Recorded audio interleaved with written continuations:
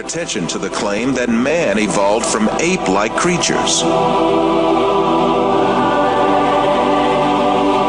6,500 different ape species have lived so far, and the majority of them are extinct. The skulls of these extinct apes, both big and small, constituted a great resource for evolutionists on which to exercise their imaginations freely. Arranging the skulls of these extinct ape species from the smallest to the biggest, and adding some skulls of vanished human races to the series, evolutionists concocted the scenario of human evolution.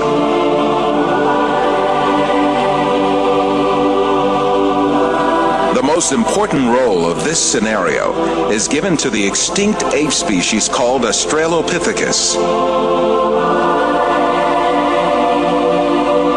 The first Australopithecus fossil was found in 1924 by a paleontologist named Raymond Dart.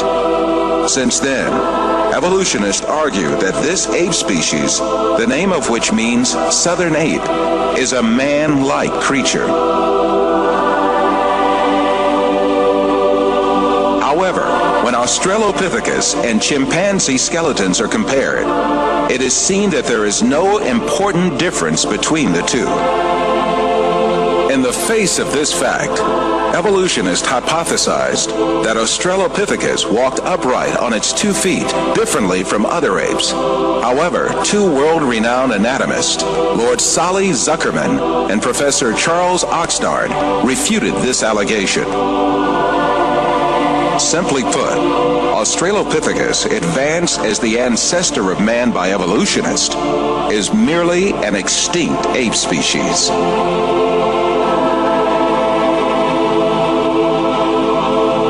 On the other hand, fossils that are included by evolutionists under imaginary classifications, such as Homo erectus, Homo ergaster, or Homo sapien archaic, in fact belong to different human races. When these fossils are inspected, it is seen that their skeletons are essentially the same as those of people living today. The only dissimilarities are a few structural differences in their skulls. But differences like these are to be found in different human races alive on Earth today.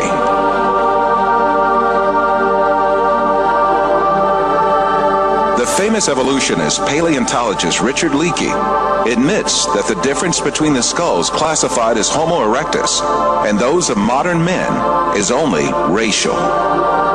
These differences are probably no more pronounced than we see today between the separate geographical races of modern humans.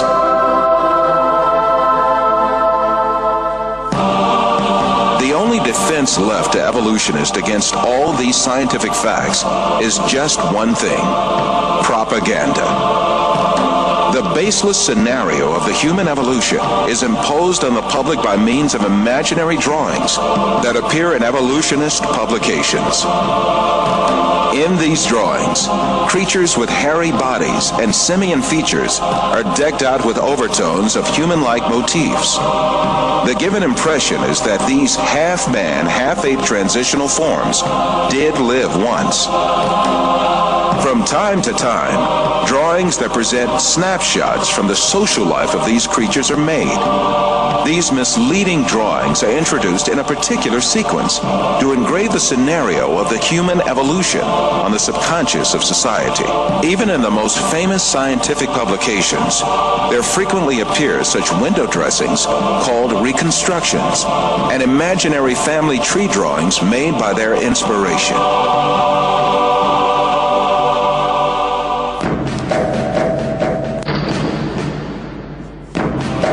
The imaginative power of evolutionists is not limited to fictional drawings and models. They go even further and shoot movies in which imaginary half-man, half-ape creatures act. However, all of these are pure deception. The only evidence at hand is generally nothing more than a few skull fragments or a tibia. The hair, skin, nose, ears, lips, or other facial features of a living being cannot be determined from its bone remains.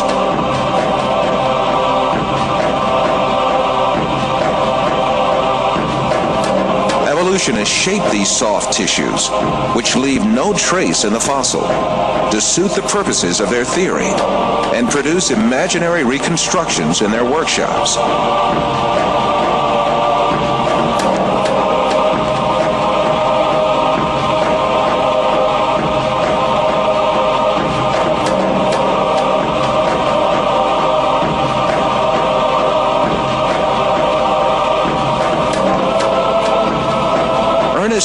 From Harvard University states that these drawings have no scientific value. You can, with equal facility, model on a Neanderthaloid skull the features of a chimpanzee or the lineaments of a philosopher. These alleged restorations of ancient types of man have very little, if any, scientific value and are likely only to mislead the public. Evolutionists go so far in this subject that they can even invent very different faces for the same skull. The three entirely different reconstructions made for the fossil called Zinjanthropus is a famous example showing how persistent evolutionists are in producing these false masks. Evolutionists engage not only in drawing and modeling tricks, sometimes they commit deliberate forgeries. The most famous of these frauds is the Piltdown fossil, introduced in England in 1912 by an evolutionist named Charles Dawson. This fossil was presented as the most important transitional form between ape and man and was displayed in museums for more than 30 years. Experts who re-examined the fossil in 1949 discovered that it was a forgery that had been produced by attaching an orangutan's jaw to a human skull.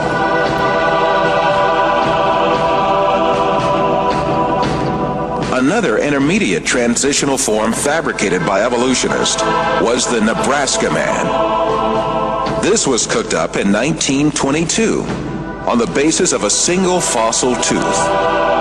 The evolutionists did not neglect to give it an ostentatious Latin name, Hesperopithecus, haroldcookii, or to make imaginary drawings related to it.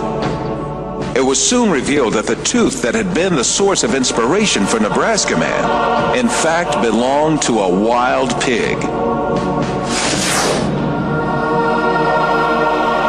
Many other fossil skulls have been presented as great evidence for evolution failed one by one. Neanderthal man was advanced as evidence in 1856, dismissed in 1960. Piltdown man was advanced as evidence in 1912, dismissed in 1953.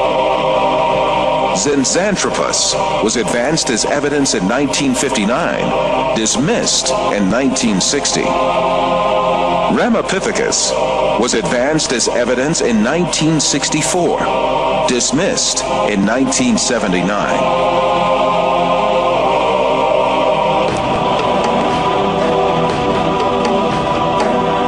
Despite all these facts, these skulls are still presented to the public through the media and in some evolutionist textbooks as if they were scientific facts. In many countries, an important part of the society supposes that evolution is a proven fact. A great deal of this so-called evidence of evolution, much of which has been dismissed by evolutionists themselves, is still presented to school children in their textbooks, where they are depicted as the ancestors of man.